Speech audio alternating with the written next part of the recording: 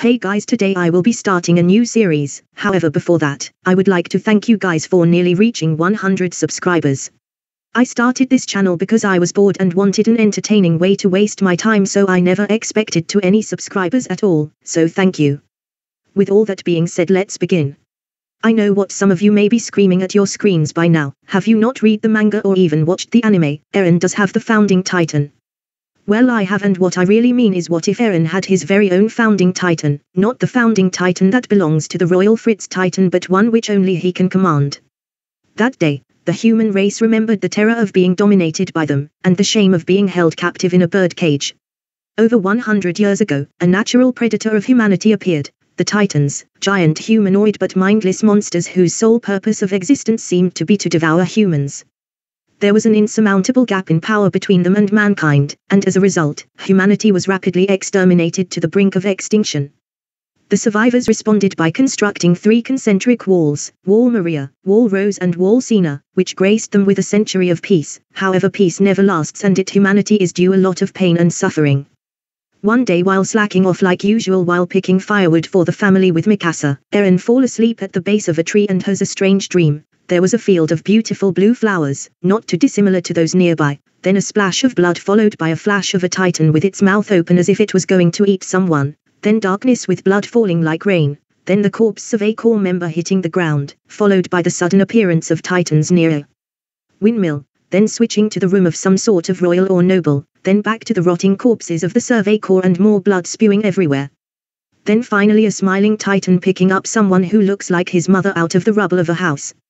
Seeing this, Eren wakes up scared from the dream, crying, pushing back on the tree with a lot of force, when suddenly the ground behind him and the tree opened up as Eren fell down the cavern into a pool of water, now bleeding with a few broken bones from the fall. Unable to breathe, Eren desperately holds his breath as his eyes dart around to find an exit, but there was none. Eren then comes to terms with his death and prepares to stop resisting when he sees a strange glowing spinal cord-looking insect, the hallucinogenia. Unable to move away or resist, the strange creature attached itself to Eren's spine, when out of nowhere there was a massive bolt of yellow beam lightning which branched off in all directions like a tree, absolutely toppling the tree he fell in and pushing Mikasa down the hill, as a 420-meter tall titan emerges, large enough to step over the wall with ease. Why 420 meters? Because it is funny, that's why. Suddenly panic fills the streets of Shiganshina, as the citizens believe there was a breach in the walls as everyone rushes to evacuate. Back at the house, Grisha recognizes the lightning as that of a titan shifter, believing Molly has arrived to steal the founding titan. Realizing the lighting came from the direction Mikasa and Eren was in, Grisha tells Kala to evacuate while he collects the kids, rushing off to the site of the lightning. However, by the time Grisha, Mikasa and the military arrive, the titan body had already vanished, and all that was there was a confused Eren with some strange marks on his face, which Grisha instantly recognized. Grisha then thanks the garrison regiment for protecting Mikasa and Eren, despite them not doing anything at all, then rushing off with the 2 homes, where they would wait for Kala to return. After a while, Armin arrived to check on Eren and Mikasa, then Kala finally returned as she hugged her babies and Grisha asking them if they were okay, but Eren simply says, "You probably won't believe this, but that titan was me." Hearing this, Kala scolds the child for lying, telling him that he shouldn't joke about such things as the titans are evil and have killed thousands. However, before she could continue her lecture, Grisha cuts her off, telling her that he believes Eren is telling the truth, mentioning the titan marks Eren had under his eyes, then grabbing a knife stabbing himself in the hand, which shocks everyone as they think he has gone crazy. However, Grisha shows the transformation sparks, then explaining that he can do something similar to Eren, however much weaker, as steam appears from the wound as it disappears. Now that everyone believes them, Grisha asks Eren how he got the powers of the titan without becoming a pure titan and eating a titan shifter, as that is the only way to do so unless you're Ymir Fritz. Eren then explains his dream and how he made contact with a strange glowing organism. Hearing this, Grisha deduces that this must be the same method Ymir used to become a titan, not a deal to the devil or make contact with the origin of life. Grisha tells Eren to get some rest, then telling him that when he wakes up he will let him in on what he has been doing in the cellar. Also, because Eren is already a founder, Grisha doesn't go on his trip to the rice chapel to steal the founder, so instead goes to the basement to prepare the books and write down Eren's story. When Eren fell asleep, he appeared in a mysterious land covered with endless blue sand and 2 beautiful intertwined trees made from energy. Eren then saw 2 people, Frida and Ymir, deciding to ask them where he was, but Ymir did not reply, so he looked at Frida Rice. She explained that he was in the paths, where all subjects of Ymir are connected. Confused as to how Eren got there, Frida asked him how he got there.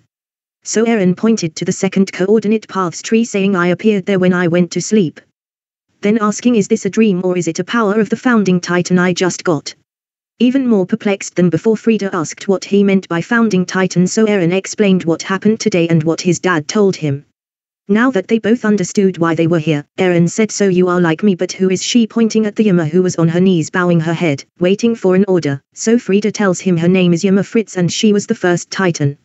Eren then replies that he guessed that much. What he meant was, why is she acting like she has no free will, to which Frida says she doesn't. She is a slave to the royal family who died 2,000 years ago yet still serves them. This enrages Eren as he shouts that everyone is free from even before their first breath and even after their last breath, as there is no point living like cattle without any thoughts of your own. Then hugging Ymir, telling her, you are no slave, you are no god, you're just a person, you don't need to serve anyone, you can be the one to choose. Hearing this, Ymir begins to cry, saying, I can choose, as her eyes finally open, revealing her eyes for the first ever time since being enslaved by the first king. Eren then tells Ymir that she is free, but he has to go as he can feel something shaking his body as he returned to the real world. When he awoke, the city was once again in chaos as the colossal titan and armored titan had smashed the gates down, allowing the titans to breach the city. Eren looked behind himself as his father was pulling both of them out of the rubble which was once their home, to see a titan towering over them with a massive bloodthirsty grin, but not just any titan. To Grisha's shock, it was his ex-wife Dina Fritz. Before it could take another step, Eren yelled stop, stopping all titans in or around Shiganshina, then yelling kneel as they all do that as well. Eren then tell his father to help mother out while he kills the titan. However, Grisha pulls him back, explaining that the titan in front of them is his ex-wife and he has only a few months left to live due to the curse of Ymir, so he has decided to let Dina eat him and inherit his titan shifter, therefore becoming human again. Before jumping into Dina's mouth, he told Carla and Eren to take care of her for him and that everything will be explained in the basement. Goodbye, I love you both deeply. Don't forget that only you can save humanity, Eren, giving him the key. Then being devoured by Dina, who reverts to human, confused as to what's going on. However, she calms down when she sees Eren, as her vision is still blurry, so she mistakes him for Grisha, saying, I love you, Grisha, I told you I would find you again, then collapsing to the ground due to inheriting one of the 9.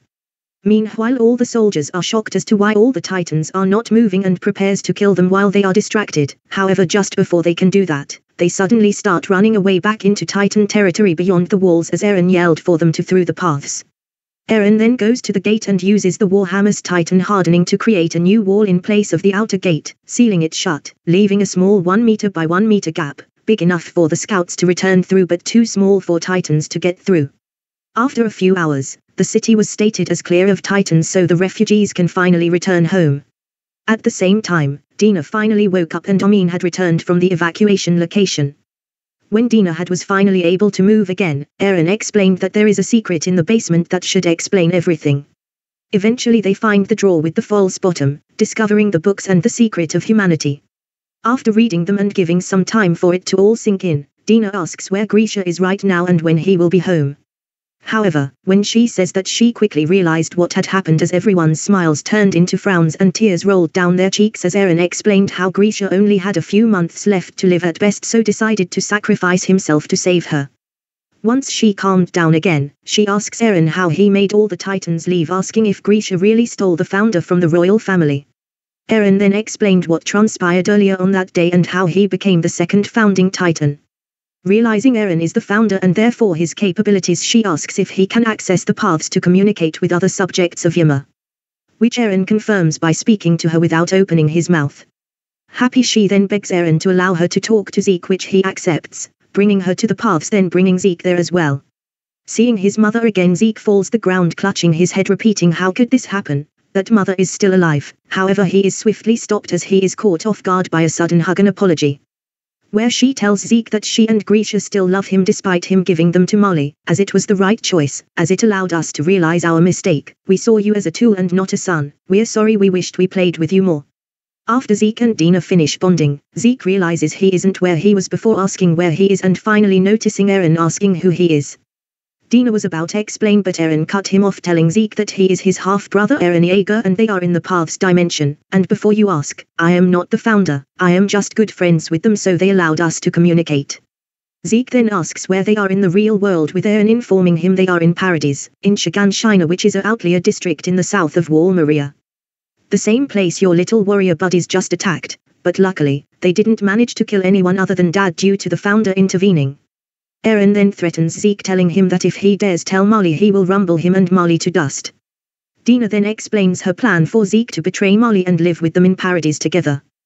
Basically, he tells Marley that he believes that armored, colossal, female and jaw titans are not enough to beat Paradise, and if there is no reply from them in over 5 years, they should send him, as well as some Eldians, to become pure titans to fight for you. Then once you are here, just simply look for us. Will Zeke agree to this plan, or will he stick with Marley until he dies?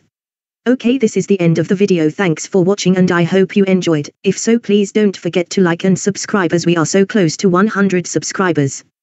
This has been Demonic Saiyan saying bye.